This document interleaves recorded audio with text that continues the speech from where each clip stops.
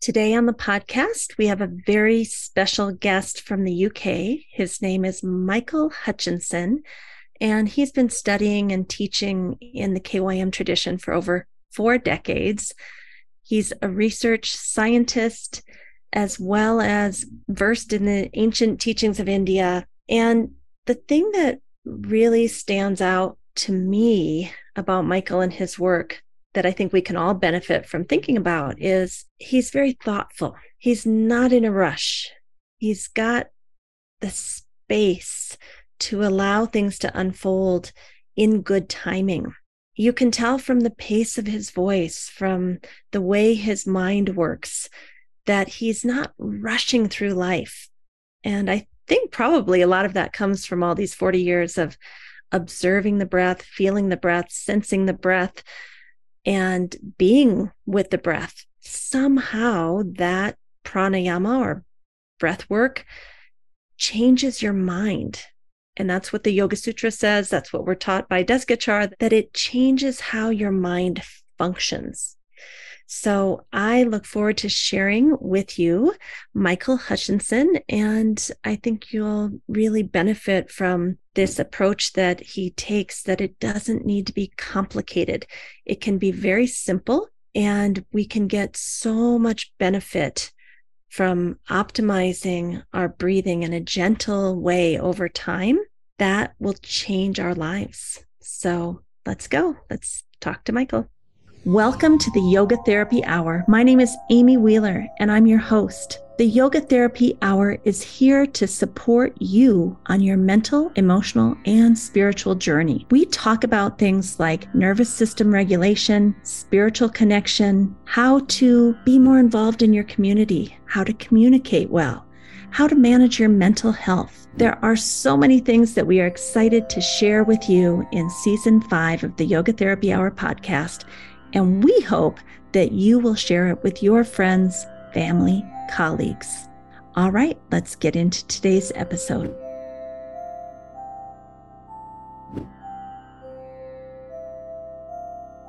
Today, I would like to welcome you to the Yoga Therapy Hour, and our guest is Michael Hutchinson. And Michael, where are you joining us from today? I live in a little village in the north of Hampshire in the UK. It's about 40, 50 miles from London, west of London. Beautiful. And you're glowing. I noticed as soon as we got on the call, you were glowing. And you said you've kind of been out gardening today and getting some vitamin D and sunshine. Well, I've been doing that most days. After a cold, wet spring, we have some glorious sunshine every afternoon this week. So I've been making the most of it to catch up with things. Sounds lovely. Well, Michael, I feel so honored to interview you. You're someone who has been a practitioner in the Krishnamacharya tradition for 40 years. You've been teaching for 35. You've studied with TKV Desikachar. And when I saw that you had written this book called Breath for Health, I jumped up and down because I haven't seen very many senior teachers in our tradition take the time, energy, focus, effort to write a book specific to breath work in the Vinyasa tradition. Is this a first, or do you know of any others? Well, this is one of the things, Amy, that really I felt placed the responsibility for writing this book on my shoulders. Initially, I thought, well, we don't even have a translation of the Hatha Yoga Pradipika from our tradition. Right. But then I thought, I don't have the command of Sanskrit. And then the Mohans, Dr. Mohan, took this on, and their book contains notes from Mr. Mohan's studies with Krishnamacharya 40 years ago. And so that job was done. But in terms of a book that was really accessible, no, there wasn't anything. A book that was both accessible to the raw beginner, never even thought before about what their breath might be doing, but would also be of use to the yoga teacher or therapist, and sort of hints and ideas as to how to help people return to what I would call optimal, the cycle of breath. Well, I had received a pre-release copy of your book and I was rereading it this morning. Your book actually isn't going to be launched until December 2023/January 2024. But when I was reading it this morning, that's what struck me is this is a book that is meeting the common person with very common language in simple terms, but it's teaching them something very deep and profound about breath work, which is a rare combination. And I think sometimes when you have the ability to make something so simple and understandable, maybe people could even miss the depth and how profound it is because it is delivered in such a simple, understandable way.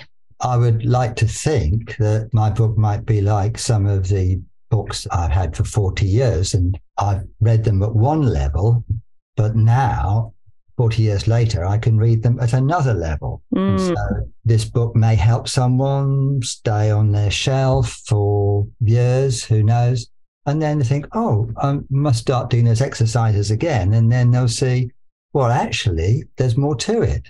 People can only take in what hooks. Thank you, Amy. That's a really fantastic thought. People can only take in what they have the hooks for.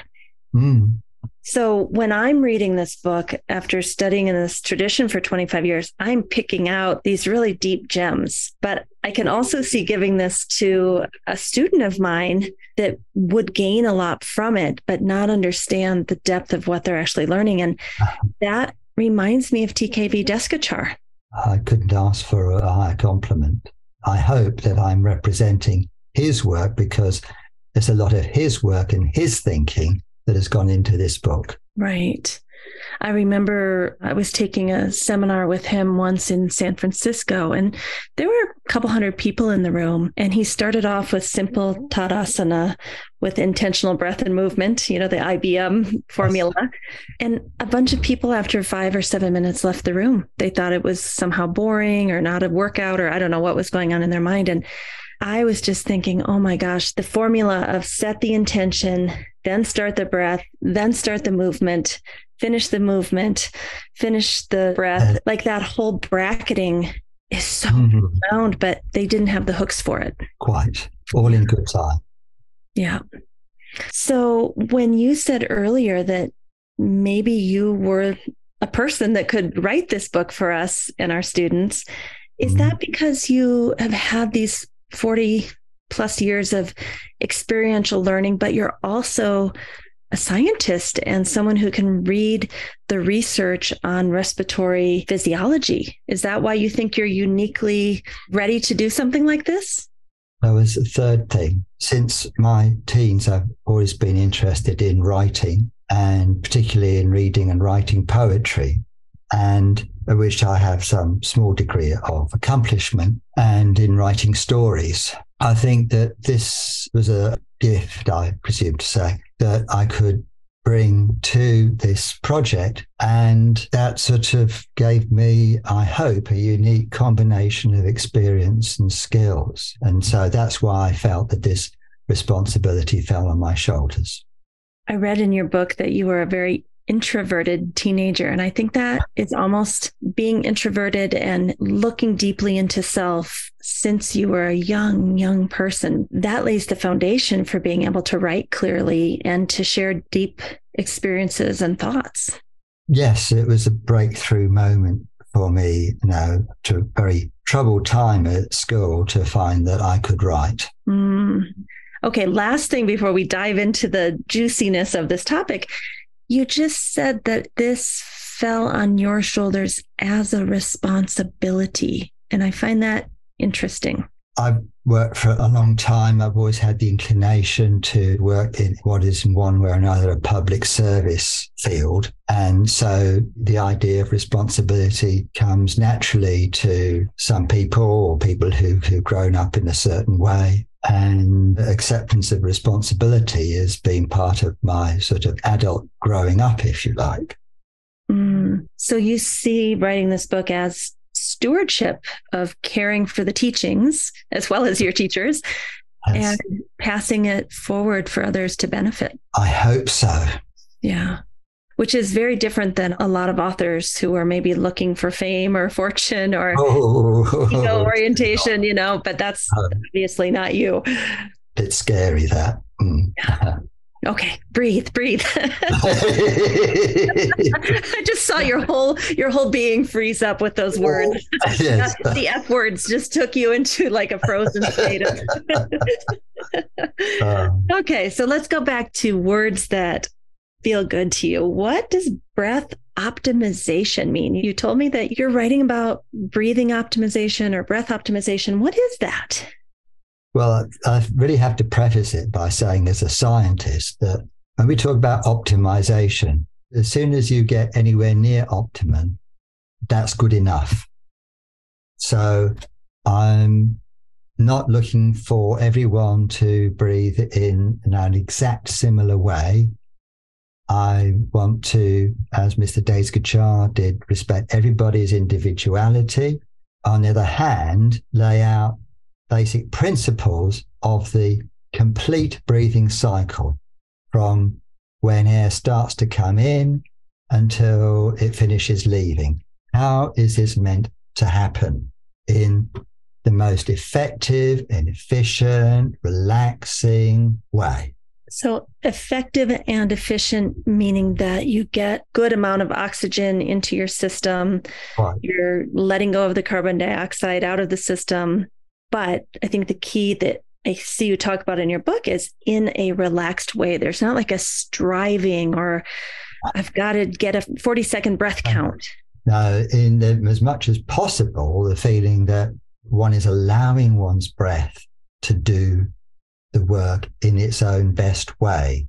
So to rediscover a relationship with our breath. When we're tiny babies, apart from relationship with mother, big relationship is with breath. Say more about that. That's a beautiful image, actually. Well, I've been prompted to look into the way that infants breathe by a physiotherapist who attended my online Breath for Health classes in 2020. And she took issue with something I proposed, is that at some point in our early lives, breathe optimally. And she said, well, Michael, that doesn't necessarily happen. It can happen, but it doesn't necessarily happen. And that gave me to look into how infants and toddlers breathe, because when we're born, the relationship between the various parts of the body responsible for breathing is actually quite different, importantly different. Breathing, as my student said, the people who die from respiratory conditions are the very old and the very young. As a scientist, I look to see what happens with the breath when things get difficult, because that's the way to test my ideas. So are you saying that to have this optimization, is that individual to each person? Or is there kind of a blueprint that we could follow to start experimenting with our own breath? As you've seen in my book, Amy, I start with really basic things like, can you breathe out slowly? Can you breathe out through your nose? When you lie down, can you feel your tummy moving, lifting as you breathe in and falling as you breathe out? And start with these very basic things. And by working through my book, everyone can work at his or her own pace. And there may be certain chapters that someone needs to spend more time on, or some chapters where light bulb moment, yes, now my breath works so much better. People will work through my book individually. The degree to which they approach optimum breathing may be better in some respects and not quite in others. But getting near optimum, just go and live a normal, happy life, not worry. It's not a thing where you have to worry about getting your breathing exactly right. As you picked up earlier on, the idea is that once you've retrained your breath, for 23 hours and 50 minutes out of 24 each day, your breath is doing its best for you without you even being aware of it. So what I think I just heard you say is that by practicing even 10 minutes a day of some type of conscious breathing, whatever chapter appeals to you, that can impact the other 23 hours and 50 minutes of your day. That is what my students report. The breathing that they've learned with me, when they need to become conscious of their breathing, for example, in a stressful situation, they find that their breathing can respond for them in a helpful way. So that must mean that something has gone in at the level of the breath. I'm not with my students 24/7. Don't check them for optimum breathing. They don't live with you? Your poor wife. No, they don't live with me. Of course, you and I know that traditionally in India, centuries ago, someone would go and live with his teacher and would be seen every day or quite a lot of the day. But we don't have that. Yeah.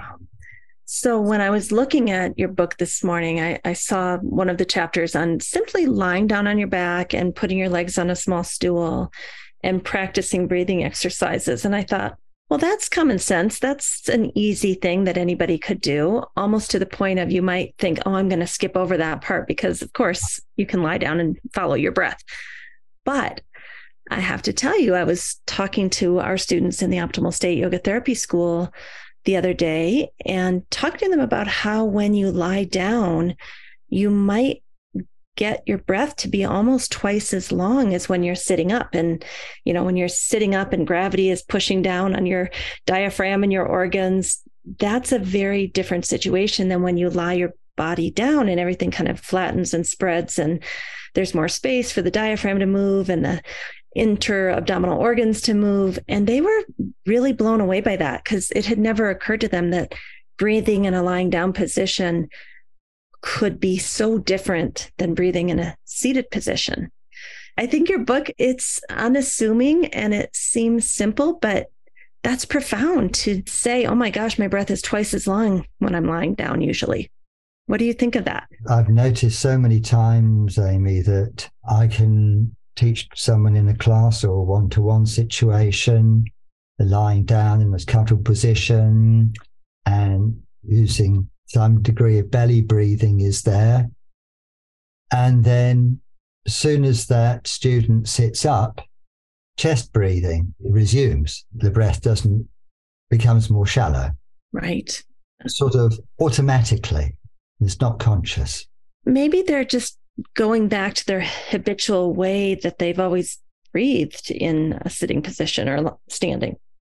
Well, my physiotherapist student said that the way that we breathe habitually is established by the time we're aged between 12 and 15. But during those 12 to 15 years, at some point, there are various stressors in childhood. And also remarkably, she says she's seen patterns of breathing common within families, suggesting that children learn the right way, they think, to breathe from their parents or older siblings. And is that unconsciously through observation? Yes, unconscious copying, observation. I mean, we are born sponges. We are born copycats. It's survival. And Dad are breathing that way. That must be right. Doesn't feel quite right, but it will be all right when I grow up. If any conscious thinking there is, just happens. It must also be tied into nervous system regulation and co-regulation, that maybe if the parents are not regulated, then the nervous system picks up. Yes, I know. I bow to your superior knowledge here. Well, I don't know if it's superior. It's just I Well, like to kind of brainstorm as we go, like, I've, oh, why I've would this? read one book by Stephen Porges. That's Right, right. So let's get back to the areas that you're so passionate about. One area is that you say we can use bhavana or visualization to help us learn to breathe better. Tell us about that. well, the prime example really is I was teaching one of my long-term one-to-one students who's now training within our tradition. Whatever I seemed to try with some people, when they breathed in, the shoulders went up. Seemed to be, how can I break this link? So I just said to her, Jane, think about inhaling forward of your heart. And that's a bhavana. Bhavana is a cross between sort of thinking, feeling, and imagining, sort of feeling your way into something, feeling your way into an idea, the idea that your breath might be able to come in and create space forward of your heart. She did this, she breathed in, she repeated this several times, her shoulders stayed down. And when she'd done this for 6 breaths as instructed, she said, Michael, that's magic. I'm just doing that in my own body. And I can see using the top 1/3 of your lungs, you're trying to take a big breath in and the shoulders go.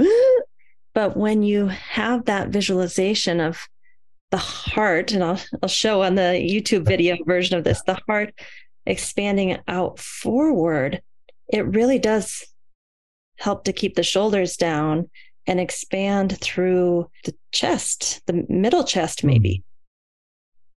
This is the whole idea. I could go a lot further into this, but one of the keys to this is that, contrary to repeated suggestions by my teachers, Jill Lloyd, and until she passed away, sadly, Radha Sundararajan, my instruction was to practice the full alternate nostril breathing, Nadi Shodhana. But in defiance of this instruction, sorry, because it worked for me, for many years, I practiced something called Anuloma Ujjayi, which is explained fully in the Mohans by Krishnamacharya in the Mohans version of the Hatha Yoga Pradipika. But I've been doing this way on Paul Harvey's instruction from many years. And as part of this, I breathe out like this, okay? I always breathe in with this bhavana because it was something that Paul Harvey said a long time ago, which is that, due to having a rather stooped posture in childhood, its breastbone had never grown to its full length. So I was aware that as a teenager, I'd also had a very stooped posture. I remember lying in bed and pulling my shoulders back to try to correct this. I think I was doing some good because at fascia, underlying supporting muscle here, I was keeping this open.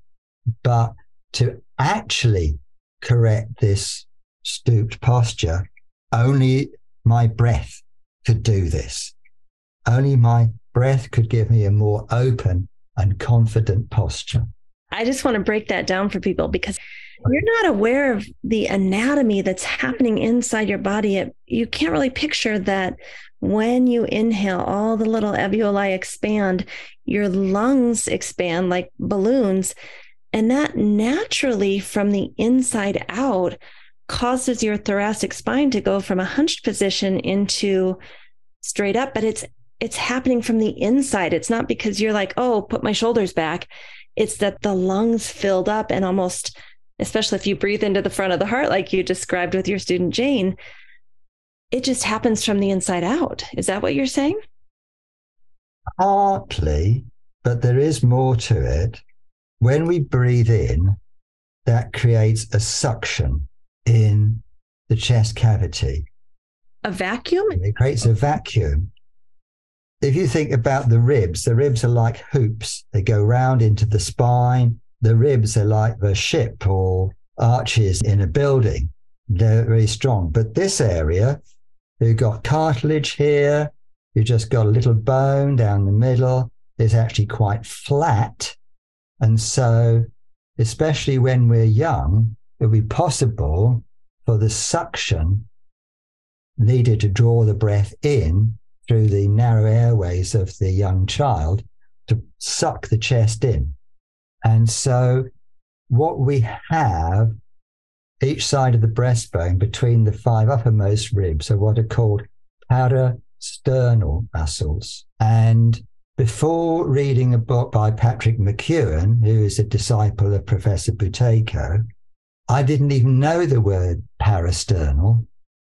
And I have to thank Patrick, because that made me go and look into the research into the function of these muscles.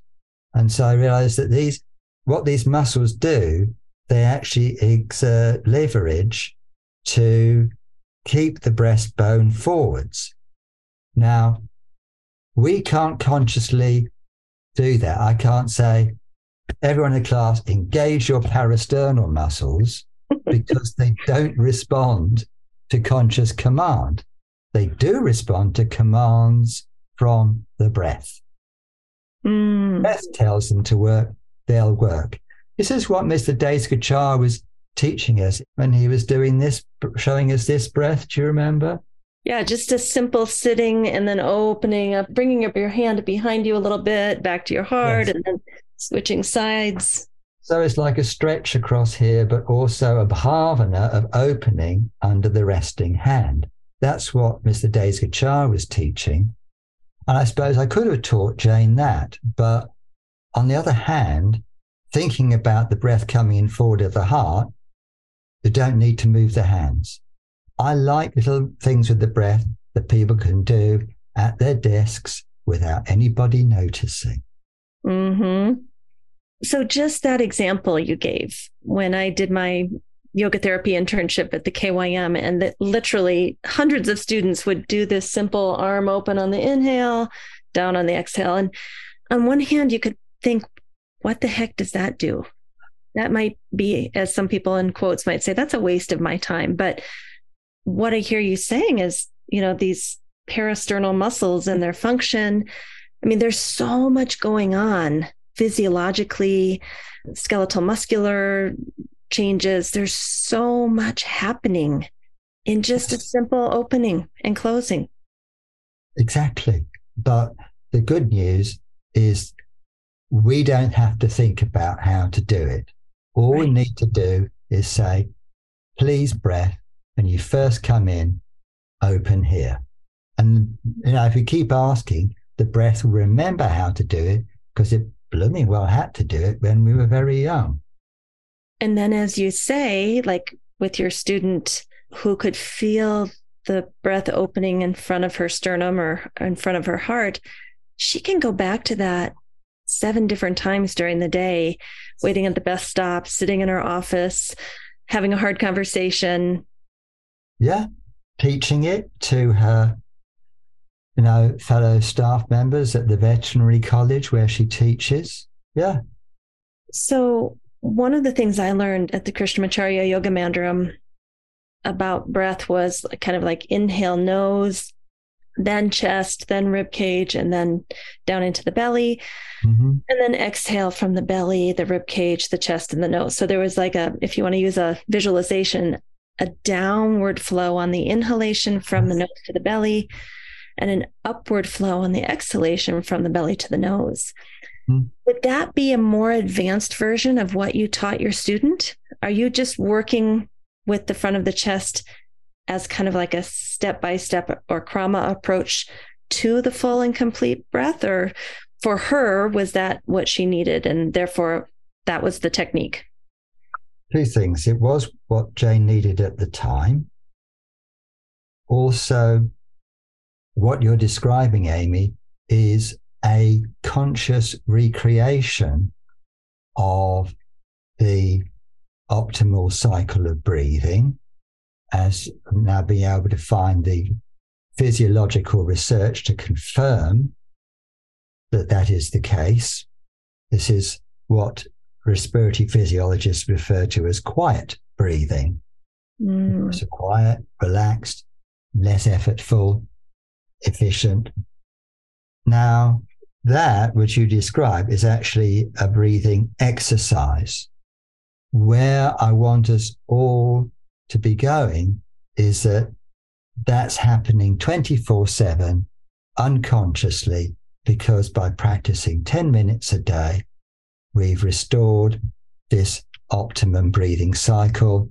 And then, importantly, it will support us, because your breath wants to support you. Your breath wants to help, not just keep you alive in existence. It wants to support you. It wants to do more for you than that.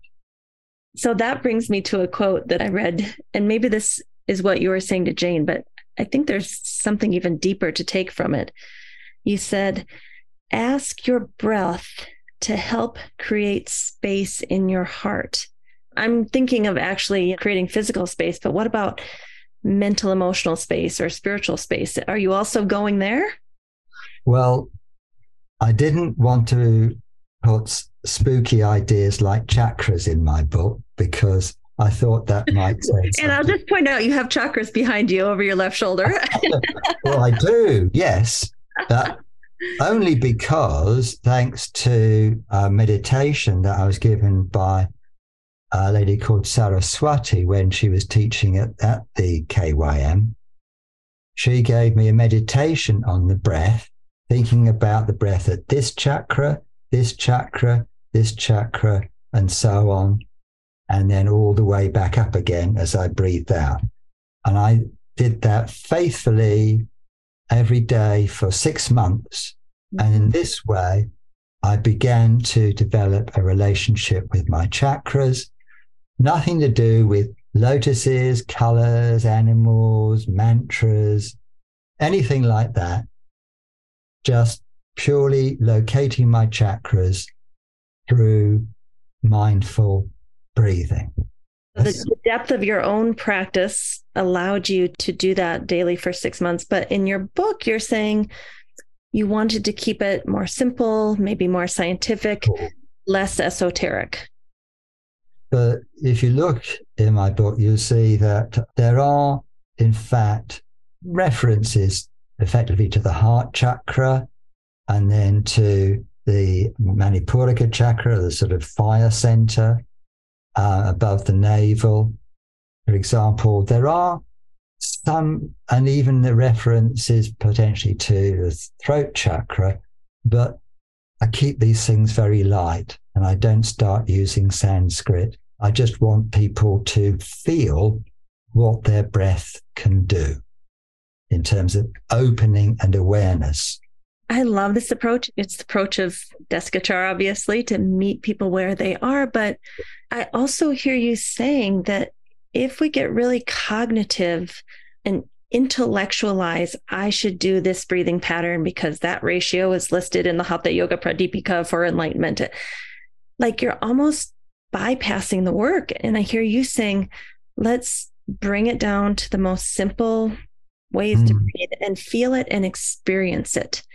Exactly. The words of Mr. Desikachar in his book, Heart of Yoga, are exactly this. We must acutely sense and feel the movement of the breath within.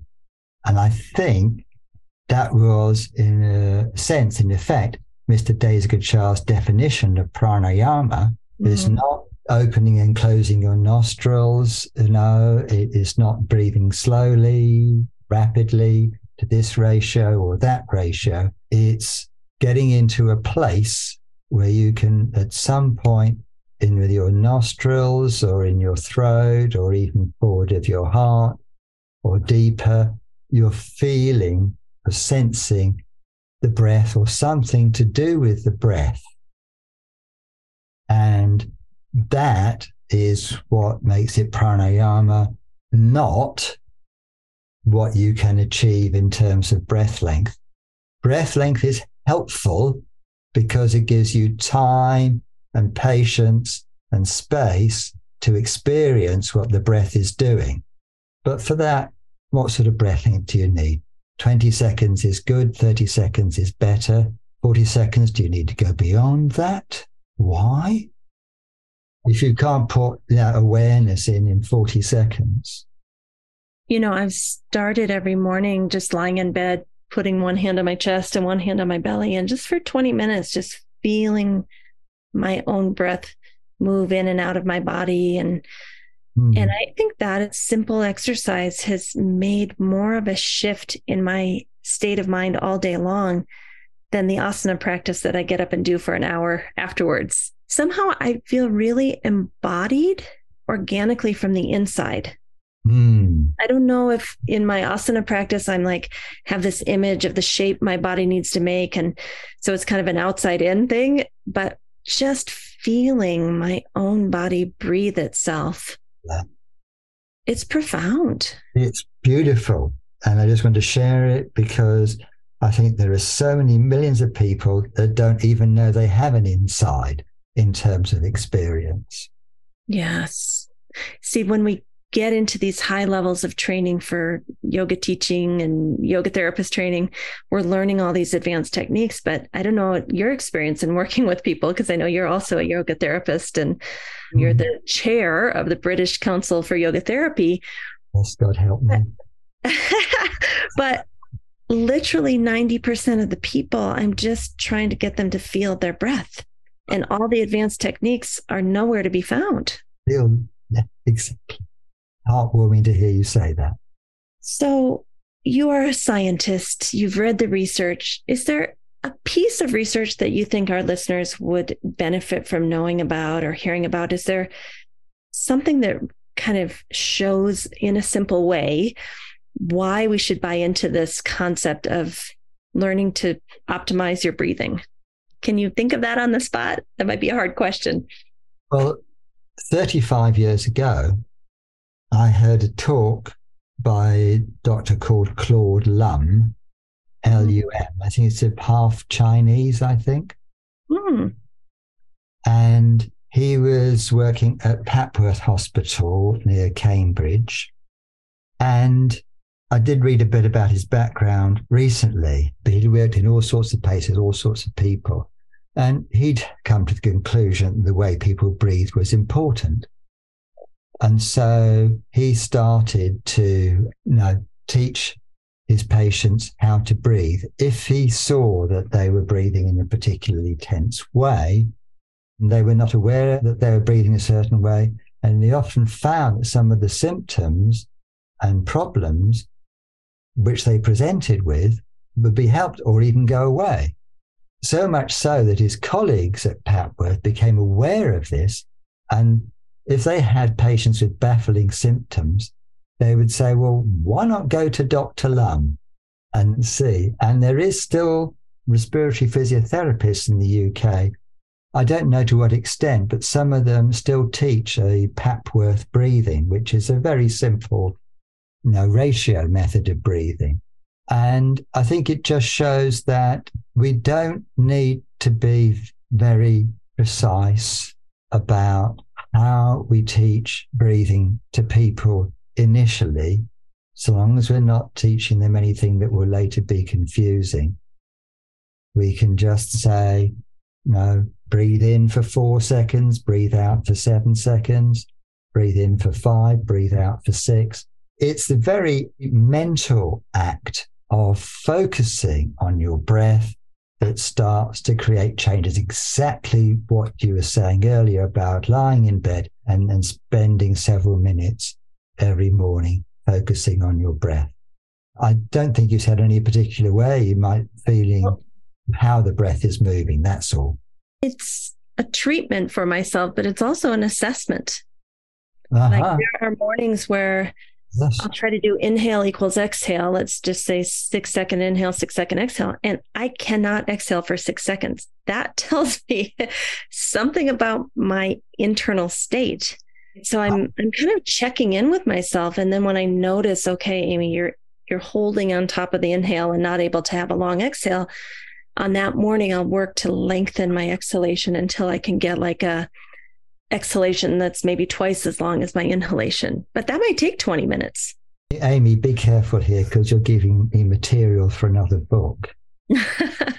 Good. I like that.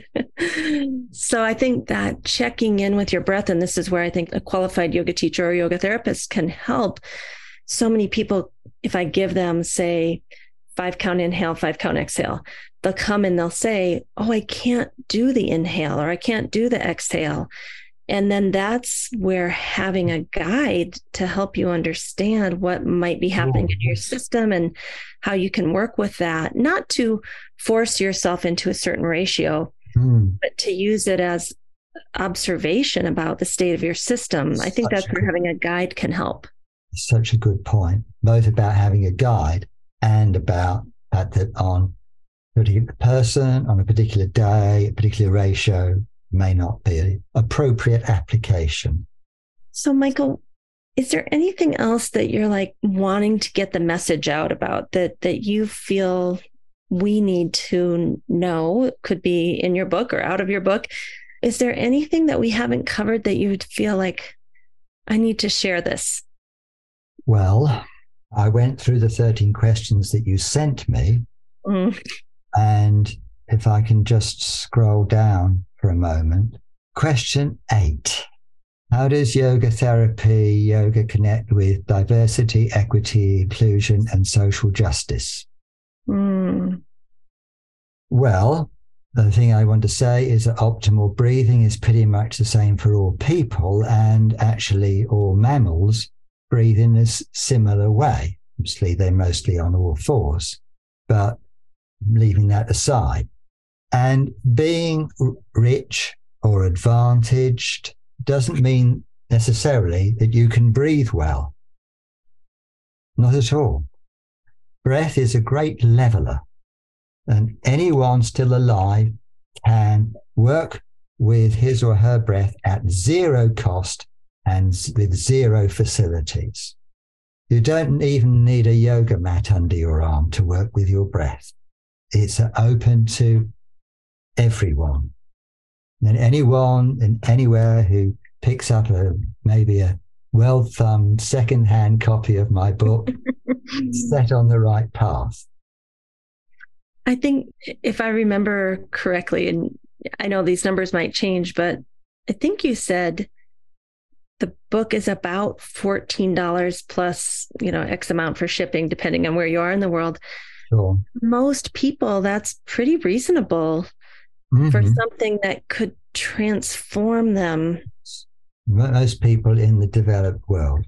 One of my dreams is that I would like there to be an Indian edition that perhaps sells for 200 rupees, which is about less than $3. I mean, it's possible. I mean, you've been to the KYM and they're selling books off the shelf for that sort of price. Right. That would be lovely. India is over 1 billion people.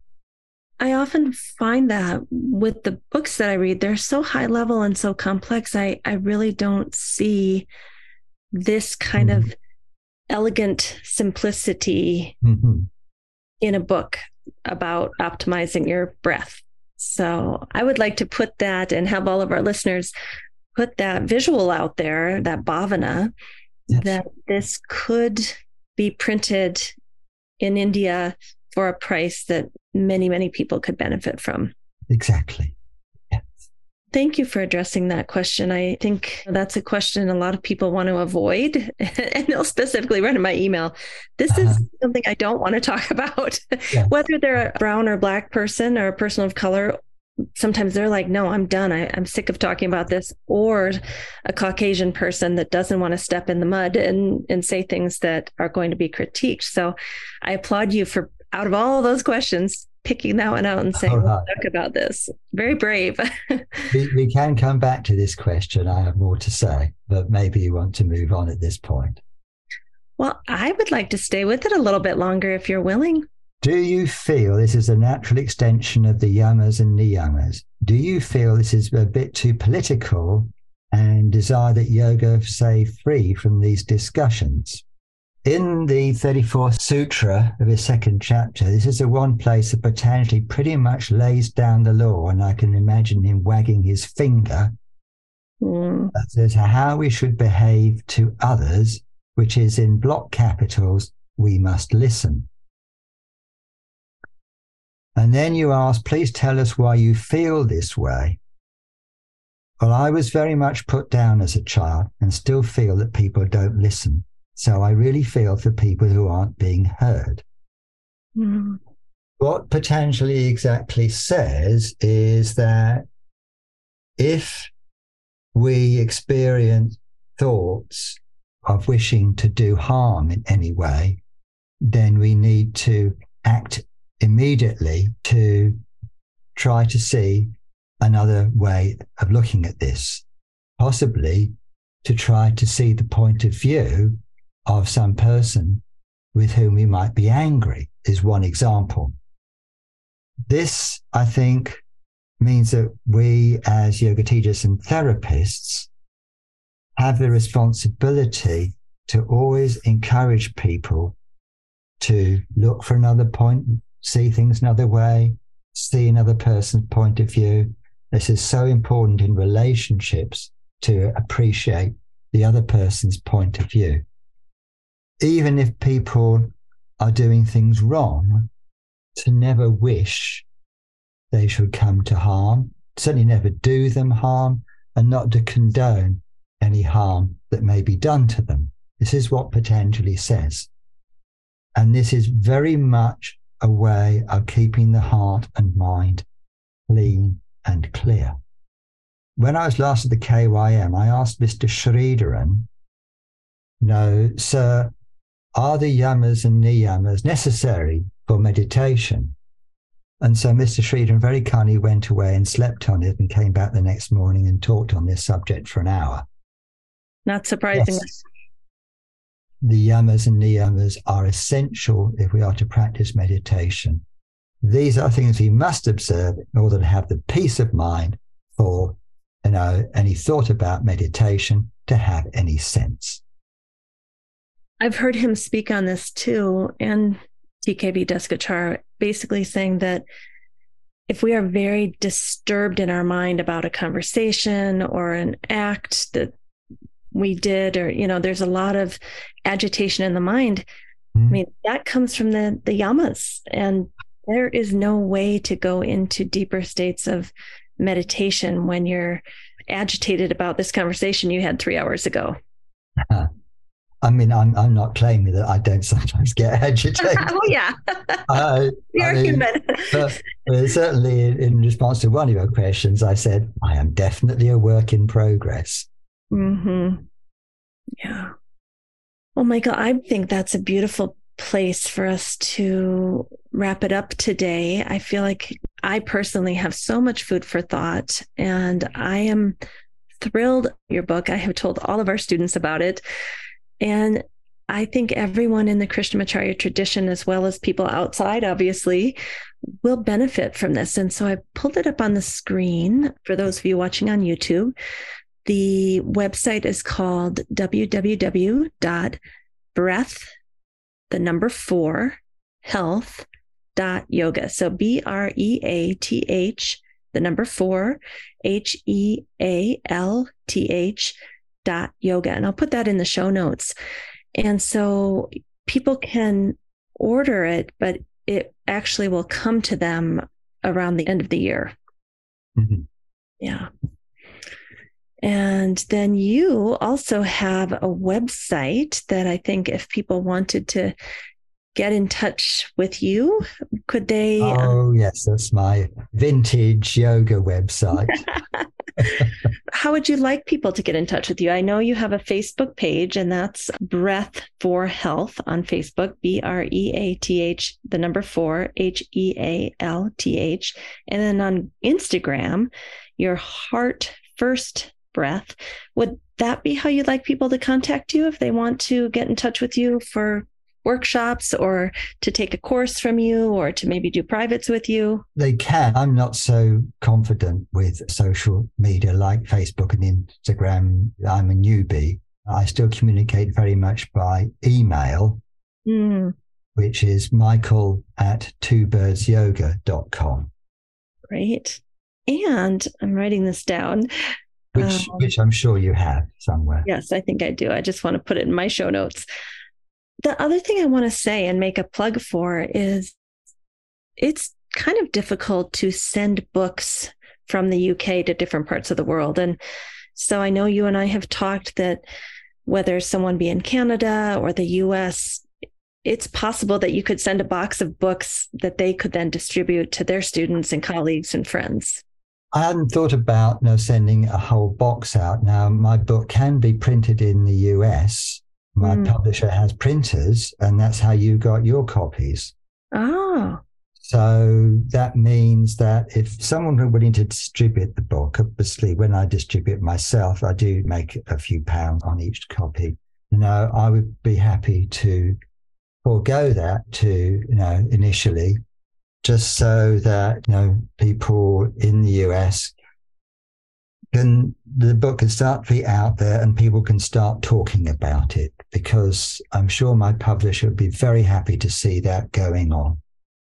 Yeah. So, and the world needs it, right? I just bought a box of 15 and I'm going to distribute them to students and faculty and gifts, people that I think could benefit from it. So that might be an option too, to just kind of buy some copies up front and then have them for special people. Yes, I'm sure there are other people, other teachers than yourself in the USA might be interested, and somehow the word might get out there. Yeah. But in time, when I first had a copy of the book in my hands in February, say how long it was before the book would actually be released. Well, that's 4 months nearly. Time goes by and I must be patient, and the book, at the end of the year, will be freely available to anyone who can get to a bookseller. Beautiful. Well, thank you, Michael Hutchinson, for being with us today and for taking the time to write this book for us. It's something we've needed for a long time, and I'm just really grateful that you spent your life force creating it for all of us. As we finish up this interview, I just want to go to Reflections on the Yoga Sutra of Patanjali by TKV Desikachar and read what he has to say about Yoga Sutra chapter 2, verse 34.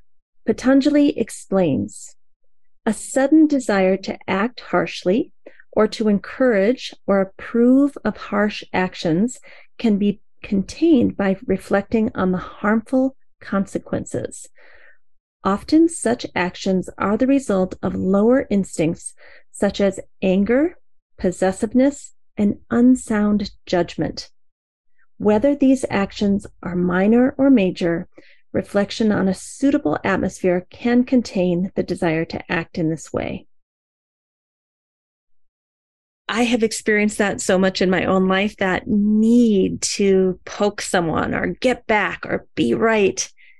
And it really is an act of spiritual maturity to be able to feel that need, to not act upon it, to breathe through it, to go do the emotional digestion about why we're feeling that way or why I'm feeling that way, to maybe speak my needs with satyam in a way that the person that I'm angry with can hear me, and then let it go and not hold on to residual resentments and bad feelings.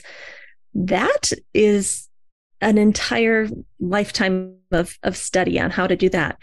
But to tie that back into Michael's book, I think simply observing our breath and working with our breath is the way to get a stable mind that will allow us to not act with violence. And then, as Michael said, when we're working on our yamas and niyamas, we are much more likely to be able to meditate, which is a further reflection on our actions and how we show up in the world. So I think that's a wonderful place to end today. Thank you for joining us. Thank you to Michael for coming on to the show today. And I look forward to seeing you all next week. A special thank you to our team here at Optimal State. We are truly a global family. George Mantuan, one of our executive producers. Adam Satchel, senior media producer and sound engineer from the Philippines. Krishna Panchal, a producer from Canada. Modupe Abdullahi, who does the show notes and is an editor for us from Nigeria. And Peter Morley, who wrote and produced the music for this show, who lives in Australia. Find more about Peter's work at www.zenmusic.biz. Thank you for listening. We'll see you next time.